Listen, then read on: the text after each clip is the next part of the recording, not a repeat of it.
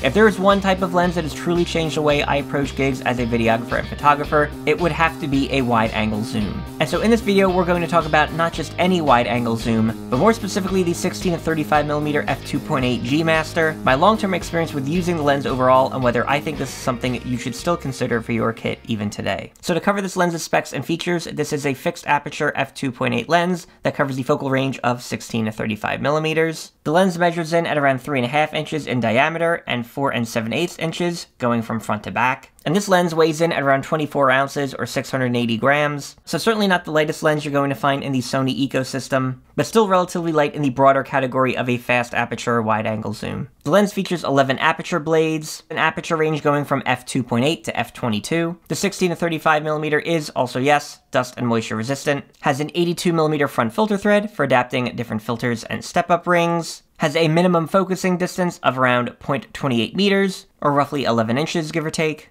And while released in 2017 and therefore not the latest and greatest of Sony's autofocus tech, the lens contains 2 direct drive autofocus motors, and overall results in a very both quick and quiet autofocus experience when using it with any of Sony's latest cameras. Now in terms of its physical design and features, I would say this lens bears a striking resemblance to the original 24-70 G Master, which I've also done a review on this channel that I will leave a link to above and in the description below that you can check out. Overall, you have an autofocus to manual focus toggle switch that can be easily adjusted along the side of the lens, as well as a single programmable button that by default in Sony's cameras is used for focus hold. You have a main zoom ring of the lens with, yes, a barrel that extends outward as you go from 35mm at its base to 16mm at the wide end, and you have a manual focus ring that can be controlled if and when desired. Like essentially all of Sony's G Master lenses, the 16-35 comes with its own lens hood, both front and rear Sony lens caps, and a padded soft case to protect the lens. So to get back to a previous question, what makes the 16-35mm focal length stand out to me? How is this lens useful on a variety of different gigs? And what makes it something you might want to consider as well? Well, first and foremost, if you're someone that shoots real estate, whether on the photo or video side, a 16-35mm is likely going to be a mainstay in your kit throughout its lifetime. Now, I could go on to extol the many virtues of using a 16-35 for real estate. However, I have an entirely separate video on real estate photography that specifically talks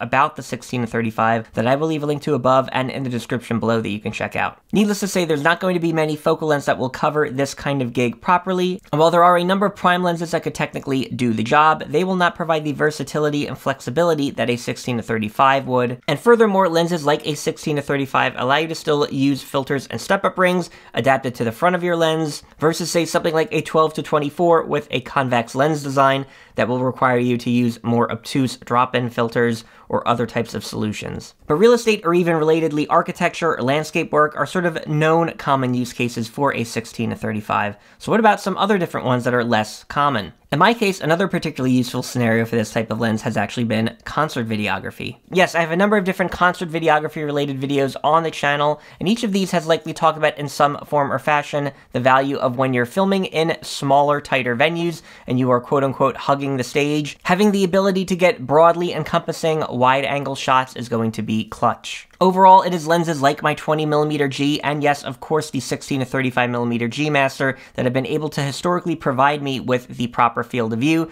that can capture everyone on the stage, all the different surrounding instruments, while still being able to frame out the environment appropriately. But if there's one type of gig I do a lot of, it is weddings. And yes, this lens certainly has a home in being able to do different types of wedding work. Whether it's a scenario of just needing a good, safe, wide-angle shot for events like the wedding reception, where you just want a good safety angle that you don't have to worry about. And this is particularly true as a solo shooter wedding videographer that often does video coverage with multi-camera setups just on my own. Or quite frankly, for cameras like the A7 IV that, say in 4K 60 mode, do an APS-C crop to provide a 1.5 times field of view. It is a lens like the 16-35 that would then take on the focal length of roughly a 24-52.5 and provide a different but perhaps even more unique and versatile field of view for that type of situation. But of course, another area we haven't even talked about where I've used this lens considerably is, yes, for YouTube. Yes, for the past year or two, for the vast majority of shots you've seen taken at this desk and this particular setup, these have been filmed with the 16-35mm G Master. So having the ability to go wide, to make a small space feel that much larger, Master, and to be able to do so with a bit of flexibility in the focal length you're capturing is something that really only a wide-angle zoom like the 16-35G Master can provide. But of course, the 16-35G Master has a number of other different characteristics we should talk about as well. Now, in terms of overall lens sharpness, I did a full comparison of the 16-35mm G Master version 1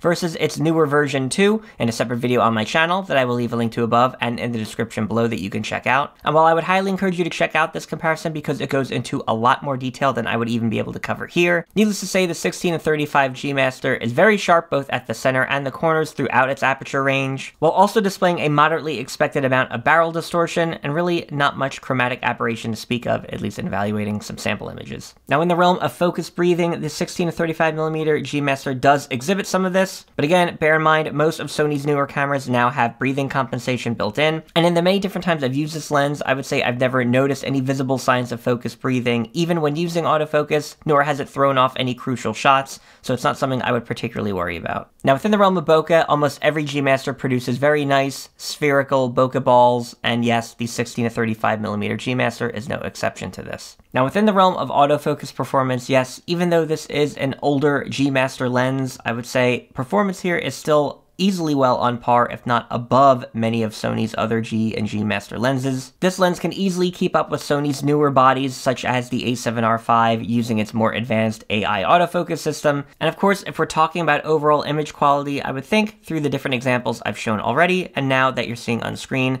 this lens largely speaks for itself. But of course, the 16-35mm G Master is far from the only option here when it comes to wide-angle zooms for Sony E-mount, so we should talk about price and some of the other options that exist out there. So at the time of recording this video, the 16-35mm G Master typically retails for around $1,900 US. And I would not be surprised in time for that number to go down, much as the original 24-70 and 70-200 G Masters have also done within their lifespan after being replaced. And while this is still considerably cheaper than the now newer 16-35mm f2.8 G Master version 2, the present price of the version 1 is still well above many other 16-35 options from Sony. That includes the newer 16-35mm f4 power zoom lens, the legacy 16-35mm f4 Zeiss lens, third-party options like the Tamron 17-28 f2.8, so on and so forth. And though these might be even half or less or a fraction of the cost of the 16-35mm G Master, it is probably worth considering what you actually want or need out of a lens like this. So overall, what do I think of the 16-35mm G Master, and is this a lens that still holds up even today? Still as the newest of the now oldest original trio of Sony G Master lenses, the 16-35 perhaps more than any other lens in that trio still holds its own.